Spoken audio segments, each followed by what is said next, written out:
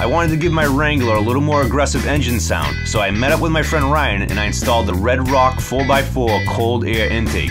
If you want to do it, here is how. Grab a 10 and an 8mm socket wrench, a flathead screwdriver, and an Allen key set.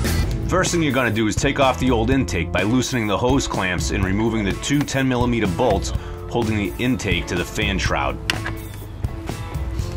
After that, pull the assembly up and away from the vehicle and unplug the factory IAT sensor located at the bottom of the intake tube. I was a little nervous doing this because I did not want to snap the sensor. There's a little clip that you can undo with a flathead. After that, you turn the sensor and then pull it to get it out. It ended up being more solid than I gave it credit for. You can then slide the PCV hose off the factory airbox and pull the airbox out. If you've never pulled an airbox out before, you may think that it's screwed in, but it's not. You just have to use some force and yank it up. It's just held in by plastic nubs going into rubber gaskets. The next thing you need to do is assemble the new heat shield using the 6 supplied nuts and screws. Then add the screws and spacers on so you can mount the shield in the factory position. Then you need to remove the 8mm screw holding the fan shroud to the radiator. Hold on to that screw because you will be using it to mount the new heat shield in.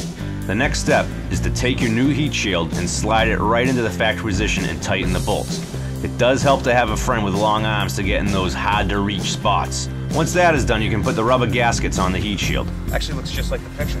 Now it's time to put the new intake in. Put your IAT sensor in the spot given underneath. Just wedge it in there. Then install the coupler onto the intake and the throttle body and secure that with some hose clamps. Reinstall the PCV hose onto the new intake tube and secure that with a clamp too. I agree.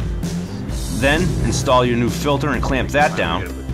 After that, resecure the coolant overflow hose to the fan shroud using the supplied hose tie downs. And that's it, you're done. Hey, alright. Now, sit back for a little before and after.